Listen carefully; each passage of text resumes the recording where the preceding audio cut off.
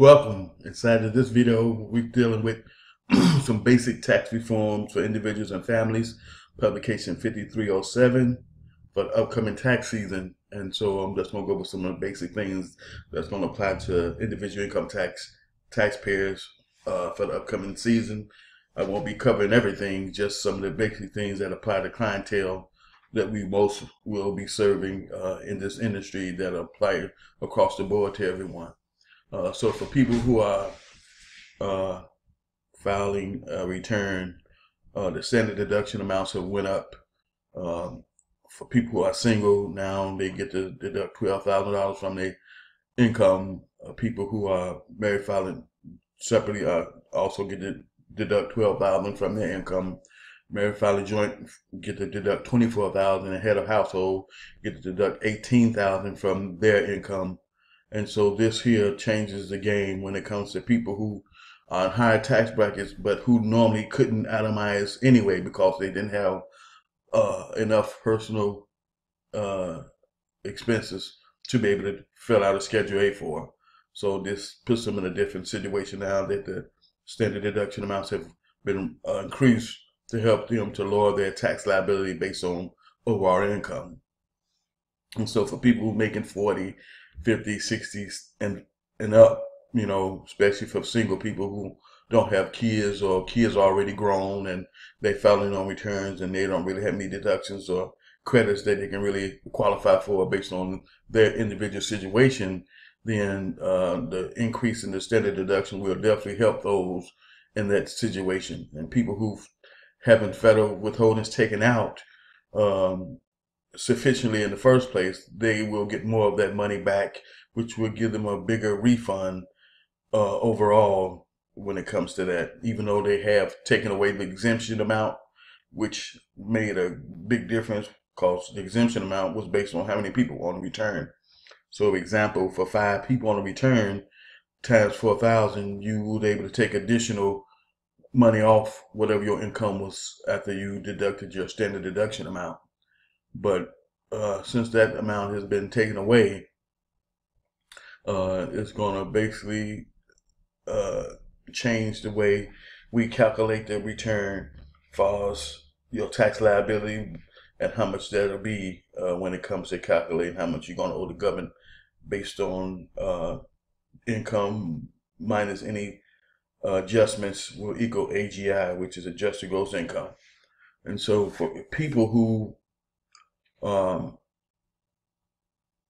have children, they will still benefit because of the earned income credit, which is the largest part of the refund anyway, along with the additional tax credit and the federal withholding amount, which was 3 different lines that generally made up the income tax return for most low-income families in the first place.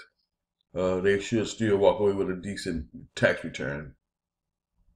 And so that's going to be the bottom line to that, because with the increase of the standard deduction amount, even though the exemption amount has been taken away, for people who generally made under 30,000 or less, they're not going to be affected by it, no way, because of the increase in the standard deduction will still allow them to not have a tax liability base, and the payments that we normally add up to equal a refund will basically come out to be the same for low income families. So generally families under 30,000 or less, they should still walk away with a decent refund. And so also they increased the child tax credit to $2,000 per child. So and they made a portion of that refundable. So that's going to be the game changer as well for people who have children under 17. It's a refundable portion of that money that can go to the family, which is going to make another difference, which is going to like offset the fact that the exemption amount has been taken away, because now it's a chance you can get back $1,400 towards the child tax credit as part of your refund, along with the earned income credit, along with the additional tax credit, along with the federal withholdings amount. And if you got kids who of college age who are full-time students, then also the refundable part of the education credit. So, like I say, the changes that's made is going to only really affect people who fall into the category of making 40,000 or more, especially single people who don't have kids, or kids are already past the age of filing them, and they basically filing their own returns. So, with the basic for individual and family tax reform, publication 5307,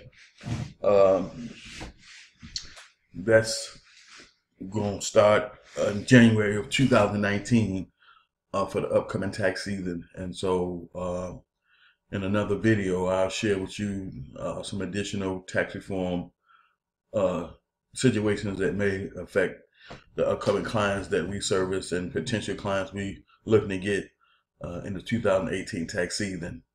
And so I'll see you in the next video, Sean.